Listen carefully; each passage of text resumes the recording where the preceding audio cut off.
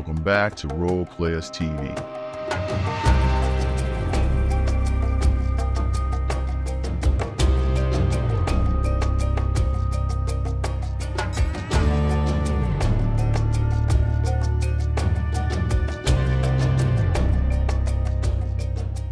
Where today we dive deep into the connections between history, science, and spirituality. Today's topic is one that brings together biology, genetics, and anthropology, with a little mystery thrown in for good measure. So we're asking the question, where do white people really come from? And to understand this, we need to explore some basic scientific truths about human genetics. So let's grow into it. First off, let's break down melanin.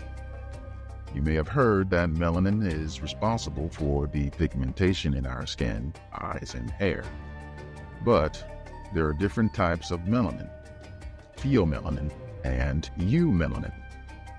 Pheomelanin is more prevalent in lighter-skinned individuals, contributing to lighter skin, hair, and sometimes freckles. Eumelanin is more common in darker-skinned people, resulting in deeper skin tones and dark hair. These are natural variations that occur within the human species. But here's the thing. The DNA that controls these characteristics doesn't just change because you move to a different climate or environment. No, DNA can't be altered by environmental triggers alone. DNA is like a biological blueprint. The traits we inherit, such as skin color, hair texture, and eye color, are coded in our DNA and passed down through generations. These traits only change through genetic mutation. So, what does this mean for the history of human evolution? Now, let's be clear. Natural selection isn't what caused these changes. It wasn't some slow evolutionary process where certain traits became dominant because they helped people survive better in different environments. Natural selection, as traditionally understood, can't account for the variations we see today between different groups of people. So what actually causes these changes is something called mutagenesis, a process that results in genetic mutations where there are changes in the DNA sequence. These mutations can happen randomly or due to external factors like radiation, but they are not a result of gradual evolutionary adaptation. It's more like a sudden shift in the genetic code. So when we look at skin color, hair texture, and other physical traits, these are results of genetic mutations over time.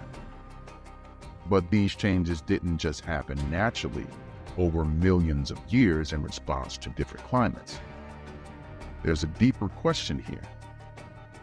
Now, science tells us that all humans, no matter our current appearance, originated from one common ancestor, often referred to as the mitochondrial Eve. This ancient African woman lived well over 100,000 years ago, and every human being on Earth today shares part of her DNA. This means that the original gene pool was African, from the continent of Africa, or the ancient name of this continent, Alkebulan. And the variations we see today, lighter skin, straight hair, different eye colors, are the result of these genetic changes. Which leads us to our big question. Where do white people come from? Now, this is where things get interesting. Some researchers have posed theories that question whether these genetic mutations were entirely natural or if some form of bioengineering could have taken place. Genetic manipulation, targeted genetic deletion is a concept that has been studied in modern genetics today, and some speculate that this could have been used to remove or alter certain genes, resulting in lighter skin and other physical traits. While this theory isn't mainstream, it raises an important point. Could these mutations have been engineered deliberately by an unknown source? Beings of higher intelligence.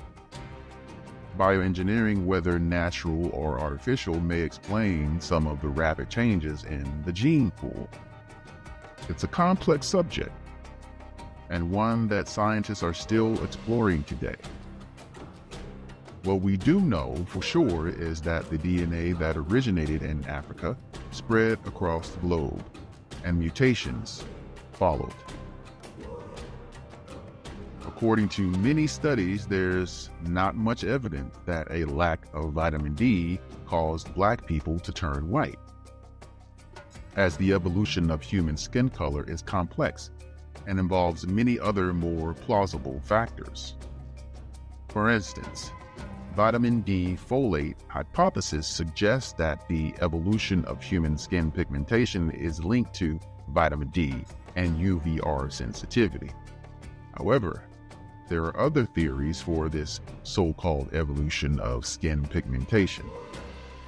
Skin lightening scientists believe that when humans migrated to higher altitudes for whatever reason, lower vitamin D levels caused the skin to lighten.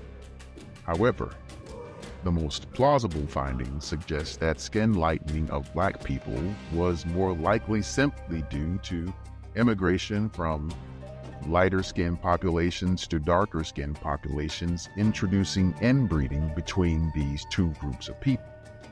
But the question is, why would a group of darker skinned people migrate to a colder climate in the mountains? Were they forced to flee to the mountains? And why would they flee to a colder climate in Europe? Why would they migrate that far into the mountains where it's cold? And if they were in this cold climate environment, they surely would have kept warm and found several ways to keep warm. So what is the truth? Did Black people become white-skinned people with straight hair and different colored eyes purely through natural selection and evolution? Or was it simply due to inbreeding with an already mutated group of people? And was this mutated group of people created through some form of genetic manipulation or bioengineering? While we may not have all the answers today, one thing is clear. All people, regardless of skin color, share a common ancestry that goes back to Africa, the ancient Alkebulan. We are, in a sense, one human family. This is a topic that we will continue to research and explore here on RolePlayasTV. If you're as fascinated by this as I am, make sure to like this video, subscribe, and hit the notification bell so you don't miss out on future episodes. Let's keep asking these questions and digging for further truth together. Until next time, stay curious, stay aware, and stay royal. Peace. Much love.